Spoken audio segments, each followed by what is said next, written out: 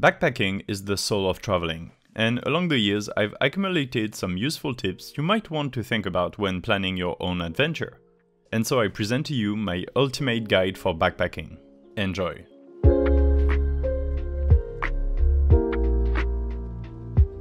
Well, hello there, I'm Détroit. I went on a backpacking trip recently, which explains my lack of videos for the past couple weeks. As I was recently exploring Hong Kong and Thailand, I thought about my backpacking experience and that I should share it with you. I've traveled quite a fair bit in my life. I visited more than a few European countries, a couple places in South and North America, and Asian countries like Japan, Hong Kong and Thailand. Most of these places I went backpacking. Since I'm an artist, I figured I would draw what my traveling backpack looks like and what I usually bring to roam around the world. I will be focusing on backpacking and all it entails. This implies an independent solo experience or maybe a couple's trip, but not an organized group. No luxury hotel, no suitcase. On the other hand, it's not a survival trip either, so no tent, sleeping bag or machete. Let's say you plan on staying at hostels with shared rooms for no more than a couple's day at the time. You're moving around every other day, let's say. I am also implying that you're only traveling with a carry-on bag. No large luggage, so no knife or dangerous items. Alright, the premise is set. Let's begin by talking about the main item, the backpack itself. The one I use for both my travels and my day-to-day life is the North Face model router. It's high quality, very resistant, splash-proof, and it has all the pockets I need. North Face, please sponsor me. The large central pocket is for clothing, which I'll get into later. The side pockets are perfect for easy access to a water bottle. Smaller pockets, both inside and outside, are very handy to put sunglasses, hydroalcoholic gel, etc. More importantly, this bag has a slightly reinforced backplate, a chest strap and a waist strap. This is important because for a heavy bag, you want to avoid too much stress on your spine and you want good lumbar support. Additionally, this bag has a laptop pocket if you're traveling with a computer or a tablet. But yeah, having a good bag fit nicely against your back is really important. As for room, this bag is 40 liters I believe, which is enough for all the items I will be listing. Next, let's talk about your second carry-on item. In most airplanes you're allowed two, one small suitcase or large backpack and a handheld item. For this, I recommend a fanny pack. You can keep it on your waist or around your shoulder and make sure all your important items are always easy access in any situation. Put your wallet in the fanny pack, your passport, your keys, even your phone if there is a risk of pickpocketing. Some fanny packs have multiple pockets, like inside or even on the back of it. That is good to put various sums of money so you don't go around flaunting hundreds in cash whenever you want to buy something small. In my fanny pack, I also usually put paper tissues, wet wipes, snacks, headphones, etc. And your boarding pass for easy access while you're in the airport. Talking about the wallet, a seemingly obvious tip I can give you is to remove all your unnecessary cards before your travel. You most likely don't need your cooking club member card. Keep it simple. Another tip, make a copy of every document you bring and keep a printed version safe in your backpack. Do also upload the copies to a drive or send it to yourself in email form. In case you'll lose your wallet, having access to a copy of your documents from anywhere is really important. Now let's talk money briefly. Cash is often key in most places. If you want to avoid needless costs, don't change your currency before your trip. If you withdraw cash before traveling, change it at the airport on arrival and the change cost will be less. Don't forget also to check with your bank to know the rates you will be charged for withdrawing on location or by paying with your card. And let them know you are traveling and where you are so they don't freeze your card because they suddenly see it being used on the other side of the world. On a similar note, having your passport should obviously be priority number one. Passport, boarding pass, visa if needed, these are a given. And again, make a copy of all of that. More on it later. So far, bag, check, fanny pack, check, wallet, check. Let's talk toiletries. While in the airport, keep your toiletries easily accessible in your backpack. You will need to take them out for security. The usually recommended procedure is to keep all your liquids and toiletries in a see-through Ziploc bag that's below 1 liter in volume. Each liquid item should be contained within 100 milliliters as well. Don't bring a large bottle of shampoo, even if it's almost empty, you will have to throw it away. The best traveling toiletries, in my opinion, are the samples you get in hotels, like small soaps, tiny bottles of body wash, etc. If you don't have any, it's fine. Soap and stuff like shaving kits, toothpaste, etc. can be found anywhere around the world, in convenience stores, etc. You don't need to bring everything with you. I would still have a toothbrush and toothpaste though with me, because you might be spending hours in an airport and brushing your teeth feels great in that case. Something you should also have with you is a deodorant. No one likes a smelly traveler. Do not have a spray type deodorant, opt for a roll-on or a stick instead. And as I said, everything should be kept in a large Ziploc bag. Have another couple small ones in there to avoid some spillage. For example, due to the change in pressure in the airplane cabin, my sunscreen bottle half exploded. Thankfully, it was in its own small bag. That's better than having a sunscreen on your toothbrush. With the rest of the toiletries, I would also add a mosquito repellent if you're going to a tropical area. Have a couple of bandages, it doesn't take any room and your blistered feet may thank you.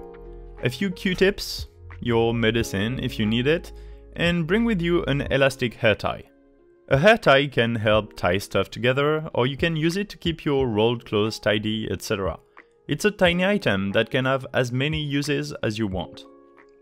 Next, wet wipes. Wet wipes are incredible, be it for washing your face in the airport, or your bum if you're on the toilet with no TP. And lastly, bring with you a box of over-the-counter headache pills, or anti-inflammatory medicine like paracetamol, etc. If you're going to a country with lower standard water, have pills for your stomach. In case of the so-called deli belly, you want to be able to address it quickly. Finally, an optional item I still recommend is a microfiber towel. Get a small one, like a hair towel size one. If you find yourself drenched, for example, a very small microfiber towel can do the work of a large normal towel and it fits in your fist. Alright, we're done with the toiletries. Use this drawing as your checklist when you pack your traveling backpack. Next, let's get into clothing, which I find is what a lot of people struggle with the most. First tip, quite simple but so space saving. Roll your clothes instead of stacking them flat. It's easier to access without having to redo your whole bag, and you can Tetris the rolls to make the whole thing much denser than having stacks with empty space around. And you can use hair ties to keep the rolls neat and tidy again. Another tip that is sometimes hard to wrap your head around in practicality is to not underpack. And don't overpack either, obviously. Having the right amount ensures your stuff won't move around too much or get crushed in your bag. If you're worried about not having space for souvenirs or stuff you find on the road, bring shirts you wouldn't mind throwing away or replacing. T-shirt souvenirs surely can take the place of your 10-year-old shirt you never wear anyway. Talking about shirts in general, have not more than 4 to 5 days worth. If need be, you can find a laundromat or wash some in the shower. So like maybe 3 cotton shirts and 2 technical lycra sort of things. They are easy to wash, take less space, and you can easily wear them a couple days if you need to. Because that's the thing, right? Paradoxically, the longer your trip is, the less clothing you need. For a week-long trip, you most likely won't do a wash, so you take 7 sets of clothing. But for a longer trip, you will need to wash anyway, so you'll prefer having only 4 or 5. So far, I only talked about t-shirts, but the much better option in my opinion is long-sleeved button shirts.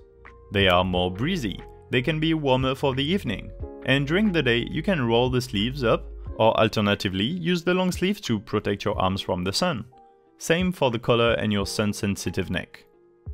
For the pants, even if it's not the best style, I highly recommend technical pants, cargo style, with additional pockets. As a plus, find pants that can be unzipped into shorts.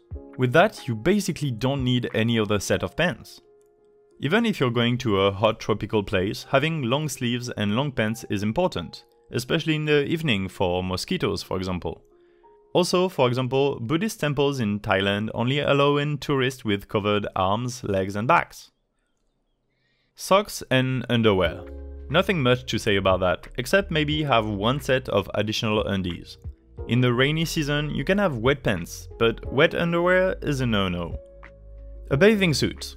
That's kinda obvious if you're going on holidays near the white sand beaches of Southeast Asia, but I might as well put it in my list since it's in my travel bag. One of the biggest mistakes you can make with packing is forget cold weather stuff. Yeah, you are going to a tropical country, but trust me, airplane aircon is cold. Also, think about your trip going in and back from your home to the airport. If, like me, you travel in November, you're gonna go from 30 degrees Celsius before the plane to 5 degrees while you wait for your train at 6 AM. So have a hoodie or jacket on hand. In the same vein, I recommend an elastic tube style scarf thing. It's good against the cold, the sun, to use as a hat, an eye mask, and it doesn't take any room or weight. Finally, the shoes. I only travel with 2 sets of shoes. One I can walk in, that's quite comfy, like sneakers or skater shoes. In my case, it's Vans, mostly. And then I have flip-flops. Flip-flops can be washed easily. It's the way to go at the beach, and more importantly, if you're in a hostel or something, you want something to wear on your way to the shower or the toilet. Feet fungi are the alternative, so don't forget your flip-flops. Quick tip, unless you have a case of the smelly feet, take your shoes off in the plane. You will be much more comfortable to sleep in a long flight, but do keep socks on. So we've done the bags, the toiletries and the clothes. Now comes the most important in my opinion. All the miscellaneous items that will make your life so much better while backpacking. This is the crux of this video, and I have refined this list over a lot of different travels. Let's start with a hat for the sun. Baseball cap, snapback, cowboy hat, whichever fits your style to avoid sunburns on your forehead. And with it, sunglasses, obviously. Have a lock with a number code. You never think about it until you need it. Whether it is to lock your valuables in a hostel lockbox or simply to close shut the computer pocket of your backpack, the lock is the best option. To be fair, in my opinion, hostels with shared rooms and bunk beds are not really the place where your things would be stolen. But maybe it has never happened to me simply because I always have a lock. And preferably a lock with a number combination instead of a key, simply in case you lose the small key. A rain cape. That is optional and for rain seasons only. I prefer rain capes because you can fit your backpack underneath, and an umbrella is both larger and heavier. Rain capes are the way to go. Next, let's talk about a universal electric plug. Before you go on a trip, you should make sure your phone or laptop chargers are compatible with the electric sockets where you're going.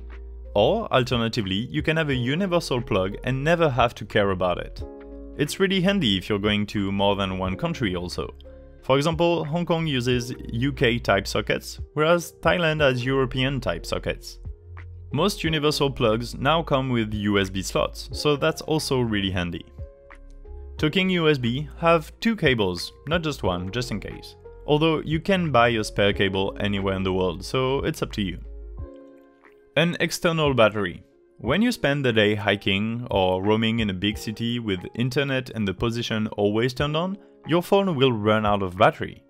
Have a spare one holding a couple of phone chargers means you won't have to sit at a cafe for an hour to recharge your phone if you don't want to. And you don't have to bring your universal plug on a day trip, you can leave it at the hostel. A book or a reading tablet.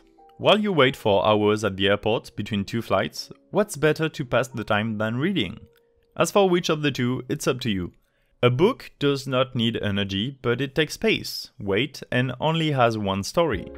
A Kindle or reading tablet has lots of stories, but it needs to be charged, it's more fragile, and you can't leave it at a hostel when you're done. It's your choice. Hydroalcoholic gel. It's a disinfectant, and you avoid the germs of thousands of people from the handles in a bus or subway station. Keep it in your fanny pack for easy access. For similar reasons, keep a pack of paper tissues or Kleenex on hand. Blow your nose, wipe your bum, attenuate a drink spill, it's always useful. In the fanny pack, you can also put a small notepad and a pen. Before you leave, write on it the important numbers you might be needing in case of emergency. The embassy number, your bank, the medical emergency number, police, etc. For sleeping, earplugs. Maybe even an eye mask if you are light sensitive. Planes are ungodly loud, especially if you're seated close to the wings and the rotors. And with it, I might as well throw earbuds because, well, music. Then we have a water bottle, or gourd. I should have mentioned that earlier since it's so important. Keep that on the side of your backpack. If the tap water isn't good where you're going, you can buy large water bottles and refill your gourd as you go. Another rather important item that is often overlooked is a medium or large plastic bag. That is for your dirty or smelly or wet clothes. You don't want them mixed with the clean stuff in your backpack. Something you should have and keep in its own compartment of your backpack is a plastic sleeve with copies of your documents. I mentioned it a couple times, so by now you have a printed out copy of your legal documents. To that you can add copies of your boarding pass, train tickets, hostel bookings, everything you might need if you lose your phone or you simply have an empty battery. Keep it dry, keep it safe, it's like a second life. And finally, let's talk communication and being connected. Buy a SIM card or an eSIM if your phone is compatible. You know, internet is a really useful thing during travels. For a couple bucks, you can get a single-use SIM card with like 5 gigs of data for a week. You can get it at the airport, for example, or in any convenience store usually. With the SIM card, you can ensure you don't rely on only public Wi-Fi and the likes, and you can text or call anywhere. And obviously, we will end this very long list, drawing and video, with your phone. Again, have a copy of everything on an online drive, in the emails, printed and downloaded on your phone. Other than your everyday smartphone, there are some apps useful to have for traveling. A currency converter is one, so you don't get scammed or something. Other apps like Booking.com or TripAdvisor if you have already planned some steps of your trip. And Google Maps. Whether it is to find a good restaurant around or to figure out which bus to take between two places, Google Maps is a must. Another tip would be to download the offline version of the map in whichever place you are, just in case you don't have Wi-Fi or data. Other obvious good apps are messaging apps like WhatsApp that can work with internet instead of SMS for international communications, and Instagram so you can follow me at the3_SD. As another quick tip, I would also add having a VPN. If you use public Wi-Fi, a VPN ensures a secured connection. It's also nice when at the end of the day you're in the hostel and you want to watch your favorite TV show on Netflix. NordVPN, please sponsor me, I've been using your service for a while now. Anyway. As parting words, have fun. Don't be scared, enjoy the moment. Don't hesitate to rest a bit, but also don't be tempted to stay at the hostel. Your time is limited and you should make the most of it. Tell me in the comments about your own backpacking experience and if you think I've forgotten anything. This is an ever-changing, ever-improving list, and for some destinations you might prioritize some items over others. Like the video and join the other 1175 people supporting these videos by subscribing. I'm Detroit and the world is ours to play in. Bye!